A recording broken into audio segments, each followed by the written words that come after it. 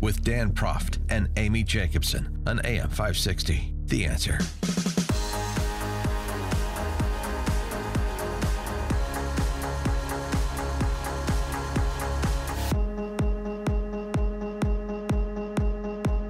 Good morning, Dan and Amy. And in for Amy this morning is podcaster Carol Roth, The Roth Effect. She's also a regular Fox Business contributor and author. Carol, interesting proposal by President Trump to give sanctuary city Democrats and some Republicans, certainly in states like Illinois, who voted for it, exactly what they want. Yeah, it was like Christmas came early this year, that they put it on their list. They said, this is what we want. And he said, great, I'm going to deliver that right to your door. It's an opportunity, I would say, for places like Chicago, Cook County, Illinois, other big cities governed by Democrats for generations, to prove up their superior model of governance. This is what they wanted. They want open borders. That's what many of their leading lights for president in 2020 have said explicitly. Julian Castro, the way that you deal with people coming in this country illegally is to stop making it illegal. Beto O'Rourke, tear down the walls that are up in El Paso where I live. Okay.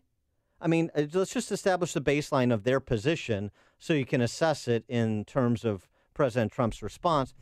Here's Beto, Elizabeth Warren, Julian Castro, Kamala Harris, Kristen Gillibrand, in order. If you could, would you take the wall down now? Here. Yes. Like you have a wall. Absolutely. Knock it down. Offer a home to refugees. That is who we are. That's our values. That's part of what we do. So instead of building a wall or closing the border, we should choose compassion instead of cruelty.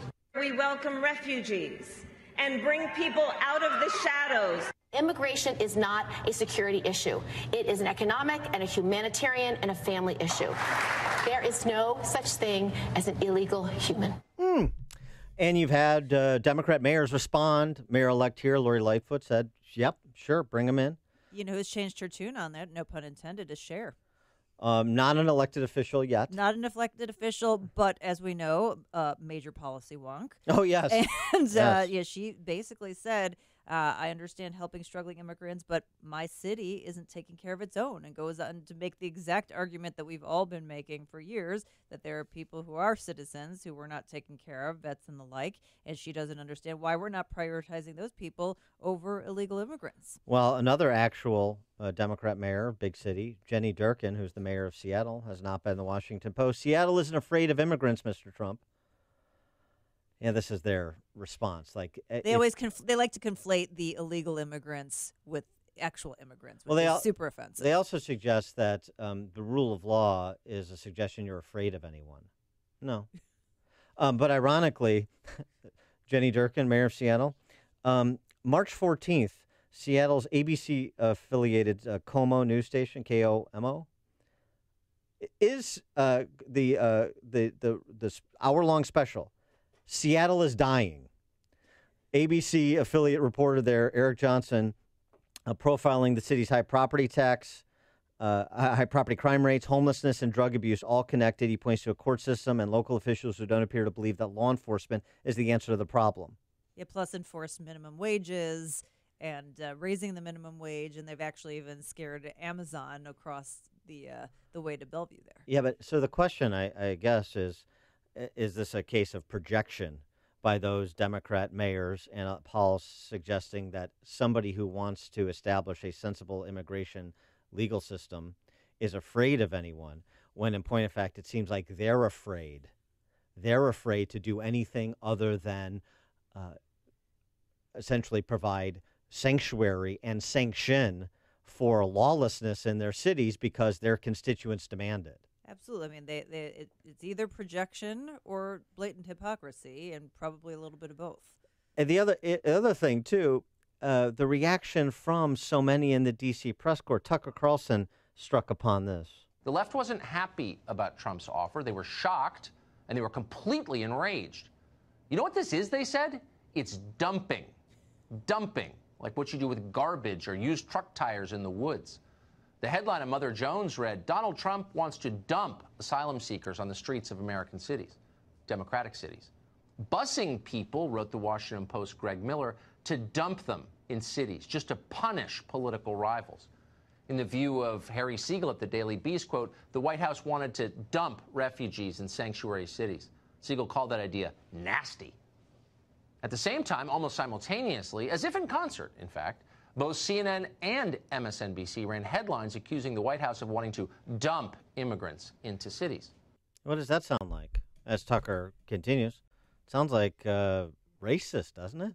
Talking about dumping people. These are human beings, and I agree that they're human beings. So who is stoking fear or paralyzed by fear, and who is engendering hate? And for what purpose? Going back to the projection, I mean, they are doing and saying everything that they accuse everybody else of, and let's not let it slide again that they had an opportunity to solve this problem, that they refused to put any sort of offer on the table when it was offered up by the president. Let's talk about Dreamers. Let's talk about DACA. Let's talk about immigration. And they said, absolutely not. We're going to offer nothing. We are not going to engage in this conversation. And now they're completely horrified by getting exactly what they wanted. For more on this topic, we're pleased to be joined by former Hewlett-Packard CEO, former presidential candidate. She had a lot to say on this topic and so many others. Distinguished herself as a presidential candidate. She is Carly Fiorina. She's got a new book out, Find Your Way, Unleash Your Power and Highest Potential. Ms. Fiorina, thanks so much for joining us. Appreciate it. Hi, Carly. Good morning, Dan and Carol. Please call me Carly. How are you today? Thank you. It's great to have you. I wanted to get your reaction to this seeming intractable problem of being a nation that welcomes immigrants, but being a nation that of laws as well, particularly at the border. Well, you know, I think the word you just used is exactly right, intractable. And honestly, one of the reasons I wrote this book is because I think people look at politics over decades and conclude, well, if they can't ever solve any problems, then I'm not capable of solving problems either. And we all are capable of solving the problems that impact us. But on the immigration issue specifically, I remember being in the Senate dining room the day that George W. Bush's push for comprehensive immigration reform went down. We could have solved it then. By the way, a lot of the left sank that proposal. Obama didn't ever really try a legislative solution, although he campaigned on one. He tried, as you'll recall, the phone and the pen and executive order, et cetera. And now here we are. And while, as you pointed out, there's been a lot of back and forth. At one point, I think there was maybe legal status for DACA in return for $25 billion for the wall. The point is this problem continues to fester. And unfortunately, it is fodder, political fodder, for both sides. Unfortunately, it gets people fired up.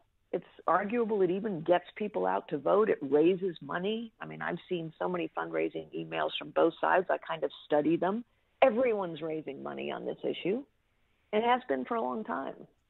But sadly, the problem continues. And I have great empathy for people in cities who see that we're not taking care of our own, and more poor, pathetic, unfortunate people are showing up. And I have empathy for these people who pack up their kids and trek thousands of miles because they think there's going to be a better life. It's a terrible situation. And I hope that it is now getting to the point where people on both sides realize we actually have to buckle down and fix this problem because it's getting out of control. Carly, it seems like in your new book, Find Your Way, Unleash the Power of Your Highest Potential, that you're very focused on the individual. And Dan and I have been talking a little bit this morning about the focus on the individual on the right versus the collectivist. You're part of this intersectional, immutable characteristics, what your race determines who you are and all of that. Do you think that immigration ties into that, to the fact that if they can keep people as part of this collective, then that gives the left more power and that they're actually not incentivized to solve this problem?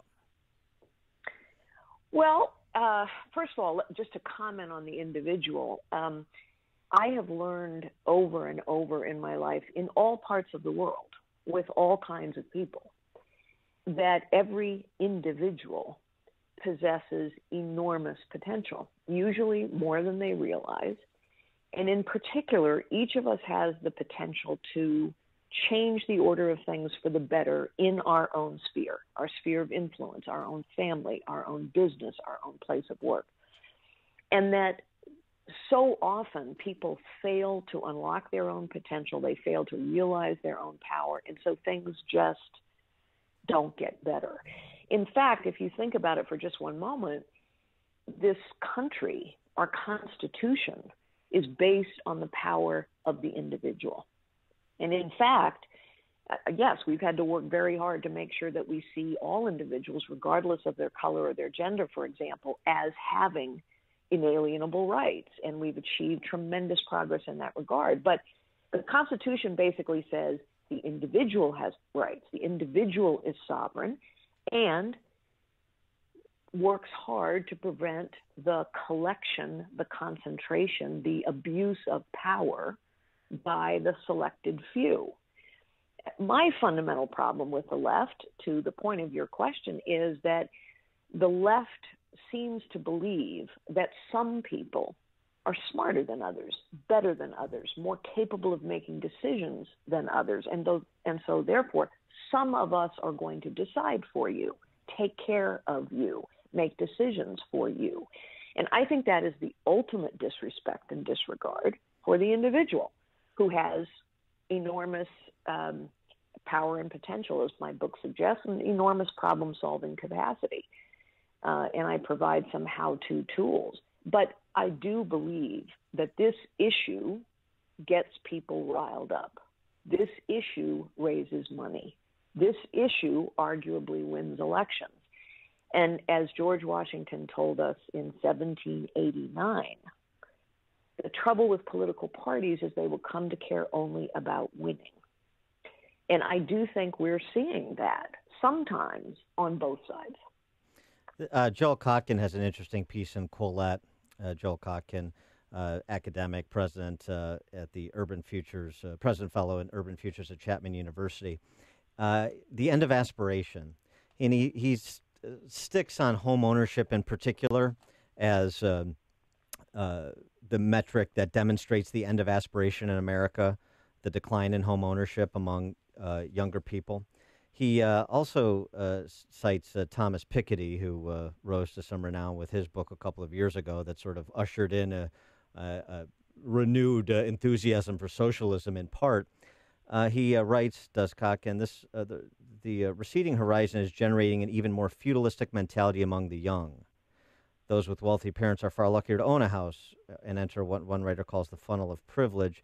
And American millennials are increasingly counting on their inheritance for their retirement at a rate 3 times that of boomers. Among the youngest cohort, 18 to 22, more than 60% see inheritance as their primary source of wealth as they age.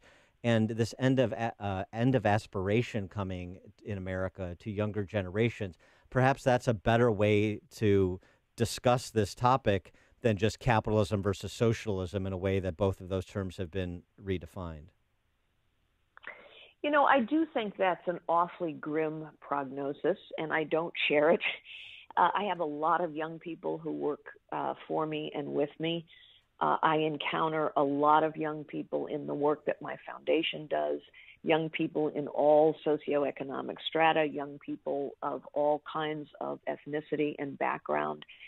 And I don't see an end of aspiration. What I see is, as each generation must in some ways, is a reflection on their part on the experiences and lessons of their elders. And so I think a lot of this end of home ownership is not, I don't aspire to have a good life, or I don't aspire to make a difference, or I don't aspire to have an impact. And in fact, I think a lot of young people want to have an impact in the world. I think some of it is, wow, I watched what happened during the Wall Street crash. I watched what happened in the real estate market. Everyone seems to know a story of someone who had, put all of their aspiration in owning a home and then saw that that didn't work out.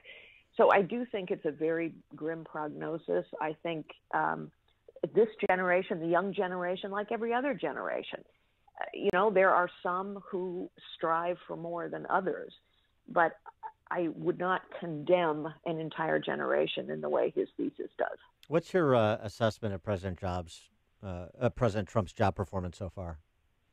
Well, I think President Trump was sent to Washington because he is a disruptor. I think people said, you know what? Problems haven't gotten solved. Problems are festering. I don't care. Pick your problem. Debts and deficits, immigration, health care, veterans care. You can pick a problem that people have run on in political campaigns over the past 20 years. And people said, it's not getting better. We need a disruptor. We need someone who's going to go and challenge the status quo and shake up the system and get things done. And so I think where President Trump is now, he clearly has demonstrated his ability to disrupt the system, to challenge people's assumptions in really provocative and interesting ways. And you were just talking about one at the top of the hour. Okay, you want a sanctuary city? We're going to send illegal immigrants to you and see how you like it then. I mean, that's a really interesting way to change the dynamic. I think, of course, what the test for his administration now is some of these problems need to get better. I hope, I believe that he and his administration are fully aware of that. But things need to get better because ultimately, if you run on your ability to fix things, which was his campaign appeal, I alone can fix it, ultimately you have to fix some things. You're certainly getting a lot of disruptors on the left as well. Certainly disruptive in a way that I don't particularly appreciate, but I think that that's appealing to certain people on the left. Having been a presidential candidate in a very crowded field before, if you were looking at the people on the left, what do you think they need to do to differentiate themselves within that field and prove that they're a disruptor? Well, it's such an interesting question because to me, what I'm observing is there is no interest in distinguishing themselves. They all seem to be rushing as far left as possible. So, Bernie Sanders and Elizabeth Warren have sort of put stakes in the ground about how left you have to be. And everyone seems to be rushing there. I mean, it's amazing to me that Beto O'Rourke is apologizing for his previous views on immigration, which basically were pretty sensible and pretty centrist. And now suddenly he's saying, no, I would tear down the wall. And Buttigieg, he has to apologize for saying all lives matter. That requires an apology today. So I find it really kind of amazing, self-destructive on their part. I mean, I think it bodes well, very well, for Trump's reelection, that no matter who gets into the race, they all seem to believe that they must toe the same line. I get it. It's a primary and all of that stuff. But boy, it's hard to come back I apologize for believing that we need to have strong laws in immigration to, let's have some sensible laws and solutions to a festering problem. What's your handle, since she's a native of your home state there, California, what's your handle on Kamala Harris, who's perceived to be one of the front runners? I think she is.